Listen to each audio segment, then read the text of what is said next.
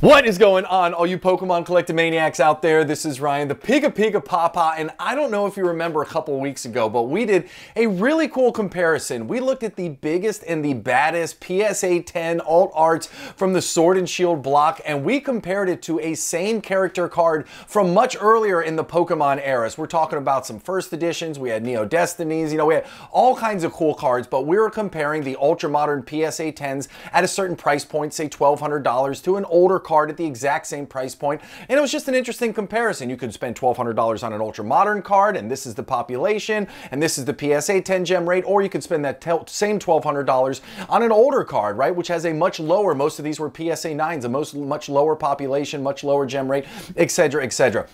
The intent of that video wasn't to say that one was better than the other, but the real process of that and the real purpose of it was just to say that there's always decisions to make with your investment dollars. You can go ultra modern, which has a tendency to be more volatile, right? You see big spikes, big drops all over the place, or you can go with some of the older cards, which I will tell you, in my experience, now I have collected true vintage, right? I come from a sports card space. I've got cards from 1911. I've got cards from the 30s, the 40s, the 50s. In my mind, that is true vintage, and I will tell you this, that at least in the sports card space, which is not a one-for-one to Pokemon, but my older cards have been very steady. They've given me a steady growth rate versus some of the volatility that we typically see in modern cards, right? And I have always really appreciated that about true vintage cards. And I say true vintage cards, and I'm not saying this is a bad thing or a mean thing, like it just is what it is, but I don't really consider any of our Pokemon cards vintage yet. 1999 isn't vintage. Now in 20, 30 years from now, of course, we'll consider that vintage, but I still consider them origin sets or older cards or something like that, because if you've only collected in the TCG space, again, not a bad thing, but if you've only collected in the TCG space, you really haven't had the experience of collecting vintage cards and vintage older things from those early eras with the really low population. So it's going to be interesting, but one of the things that I learned and what I found out when I was doing that exercise is there is a lot of really cool cards that don't have a lot of love. I'm talking every card on this list is below $70, and most of them are below $50, which is incredibly exciting. We're going to look at some of the biggest and the baddest names in the Pokemon space. We're going to look at some cards that have some awesome art. Yes, awesome art does exist in these older sets. We're going to look at ones with really low populations, and even in PSA 9s, most of these are below $150. It is just a ton of fun to look at these. Again, I'm an ultra modern guy. I still love ultra modern Pokemon, but for me, this is just a really cool way to look at it and look at other ways to diversify my collection and maybe to add some stability, some steady growth along with the volatility of ultra modern stuff. So this is going to be a ton of fun. I've got 6 awesome cards on this list, and if you all find value in it, I promise I will do more of this in the future. So with that being said, if you enjoy this type of content, if you want to see more, we'd love to have you as a member of the family. Hit that subscribe button. If you have questions or comments, drop them down below. And as always, if you like what you see, give us a big old thumbs up. I appreciate it more than you know, and I hope you guys enjoy the video. So with all of that out of the way, let's get into some of these cards. Now, I do 2 at a time, and this one, we're going to start off with the Arceus Platinum series. And the one thing that I wanted to do when I was going through this list was I wanted to find cards that had exciting art on it. Now, the art from back then compared to the art now, well, you can't compare it. There's no comparison whatsoever. The technology wasn't there. The desire to have the type of art that we have now wasn't there. But I did want to say, hey, listen, in the back of my mind, I'm thinking if these cards are going to be desirable in the future, we all know that art is a key part in driving the value of cards in the long run. So I did want to find some cards that had some really cool art. So we'll start with that Charizard right there, that Cracked Ice Hollow from the Arceus Platinum set. Again, that card is really, really stunning. The Cracked Ice Hollow in the back jumps off the page at you. I do have that card in a PSA 9 holder, and I can totally attest to the fact that that card is absolutely amazing. And then when you look at the PSA 9 population, there's only 209 of those in PSA 9s, and there's only 25 of them in PSA 10s. And when you think about the older cards, that population is very well protected. I'm not saying that there won't be more 9s and more 10s in the future. I guarantee there will be, but you won't see it influxing. There's still a lot of Sword and Shield left to be ripped. There's still tons and tons and tons of Sun and Moon left to be ripped, right? Like there's just going to be a lot more of those cards that are introduced into the general population. But when you look at a Charizard like this, that's 15 years old. You don't run a risk of a whole bunch of them coming out and being graded in PSA 9s or PSA 10s. So the population there is relatively protected. Now, as I always say, population is only one part of the equation. That's the supply side. The demand side, you got to have it too. So you have to believe that in the future there are going to be people who want this Charizard Cracked Ice Holo from Arceus Platinum, because if nobody wants it, it doesn't matter how rare it is, doesn't matter how beautiful the art is, right? So that's one of the things that you have to consider. As these cards do start to get older and older, is maybe older cards start to rotate into what I would consider vintage here in the Pokemon space. Is there going to be a new desire for them? Are people going to want the older classic cards? That is yet to be determined, but I do think that this card, it's got a Charizard, it's got awesome all cracked ice in the background, like the population is low, and a raw card is going for $35. That's an absolute steal. Now, PSA 9s at 140 bucks, even at that price point, I'm going to tell you right now, even at 140 bucks, I still think that's a pretty darn good price point, considering that the cost to get a PSA 10 is going to be through the roof since there's only 25 of them. The other card, I'm a Gengar card guy, so I had to include Gengar on here. And this is from the same set, but look at that art. Now we're starting to see some art.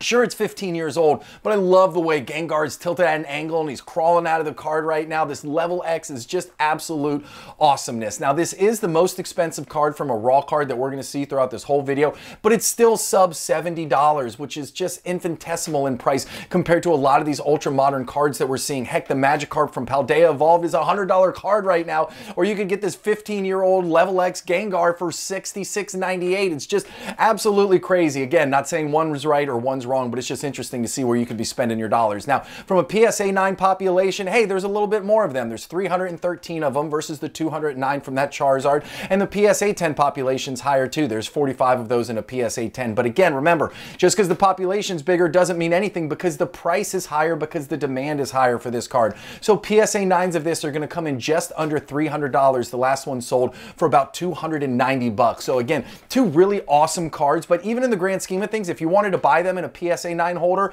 they are relatively approachable from a pricing perspective, and from a raw card, really approachable price points there as well. Next two cards right here, I am in love with both of these cards. I'm saying it right now in front of all of you. Both of these will absolutely be in my collection. I love that Pikachu 035 Black Star promo from the Nintendo era. Absolutely epic. Raw cards have a price right now of $30, and then when you look at it in PSA 9, there's less than 100 PSA 9s of those out there. There's only 96 in a PSA 9 holder, only 11 in a PSA 10. The last PSA 9s have been selling for about $125 again. If the market ever rotates and it starts falling in love with some of these older, more Origin era type cards, I think this card has a huge upside. I love the fact that he is just lightning out right there on the card. You got the black in the background, you got the dazzle. I love everything about this card, and 125 bucks for a PSA 9 is an absolute steal in my opinion. Then you have the Zapdos card. I saw a bunch of, not this individual card, but these types of promos when we were at the Collecticon last weekend, and I will tell you right now, the PSA 10s for these holos were selling for incredible amounts of money. It was just absolutely crazy to see those variants selling for so much. But it's the border. The borders are fire. I absolutely love the way they sparkle all the way around. I love the background. Zapdos is one of the most graded Pokemon every single month. We do the PSA grading card video where we look at the most graded Pokemon, and Zapdos is always on there. There's tons of demand, tons of love for that Pokemon. Again, that raw card is coming in at $56. And when you look at the PSA population reports, there's only 71 PSA 9s and only 16 PSA 10s. Again, the PSA 9 price right there at $150. It just feels, it feels so approachable, and it feels so great to get a card of this age with this kind of background and foil and awesomeness, and I just love this card so very much. So I think these two cards are an absolute steal. That Pikachu's fire and that Zapdos is fire as well. Now, the last two cards that we're going to talk about right here, I'm not 100% sure that I have a strong conviction in the upside of these in the long run, if I'm being completely honest. I don't think the Blastoise is going to have enough collectability. I don't think there's going to be enough demand for it in the future. The Aerodactyl, same thing. You know, it's got a pretty high PSA population. We'll talk about that in the beginning or here in just a minute. But what I want to say about that Aerodactyl is just, I love the fact that that is a first edition fossil card, and that is a pre-release stamped card too. Oh my gosh. Everything about that gets me so excited. Like, I would hold that card and I would just think about the journey that it's been on, like how many different hands this has passed through and how many different stores has it been in. That's one of the things that I love about vintage so much, is just thinking about the journey that all of these cards had to go on before they finally ended up in my hand. And again, the PSA 9s of that card, there is 961 in PSA PSA 9, so that is not a small population. Now, there's only 61 PSA 10s, and even though there's almost 1,000 in PSA 9s, guess what? It's still going to set you back $155. Compare that $155 Aerodactyl PSA 9 price to some of the other PSA 9s. That Zapdos, right? It was cheaper at $150 in PSA 9. That Pikachu that we just looked at, that was cheaper in a PSA 9 at $130. I mean, even the Charizard was cheaper. Like, think about it and put it into comparison. Aerodactyl's big. Aerodactyl has a big chase card in Lost Origin, which is going to keep that name top of mind for a while. But hey, listen, this card, again, Fossil, first edition, pre-release, I think this is a absolute stunner of a card. And then the Blastoise, we're going back to another Cracked Ice Holo. I had to double check the population reports, but the reality is those pops are correct. There is only 60 of that card in a PSA 9. There is only 7 in a PSA 10. Even though the population is so incredibly low, a PSA 9 of that card is only going to set you back $40. Why? Because there's not a lot of demand for it. Not a lot of people are out there hunting for it. So again, these are two cards where I'm not saying that they're going to have the greatest long-term price appreciation, but if you want some really cool cards, some cards that'll stand out in your collection, some cards that might give you the opportunity for some decent growth, who knows? You know, I'm kind of on the fence about which way these are going to go. I think both of these cards are really, really awesome. Again, Heart, Soul, Gold, Soul, Silver, Unleashed, and that Dewatzi promo right there. I'm just really excited about these cards. And if you all find value in this, if you enjoyed this type of content where we look a little bit deeper at some of the cards that are a little more in the Wayback Machine, let me know in the comments down below. Nothing's going to change. We're still going to stay ultra modern focused. That's where my jam is. But I did really get a lot of excitement and a lot of joy, and I had a lot of fun looking at some of these older cards. So if that's something you'd like to see more of, let me know in the comments down below. And if you enjoyed the video, give us a thumbs up. And if you haven't joined the family yet, we'd love it if you hit the subscribe button. I hope you have a great one. Thank you so much, and I'll talk to you later. See you, everybody. Bye.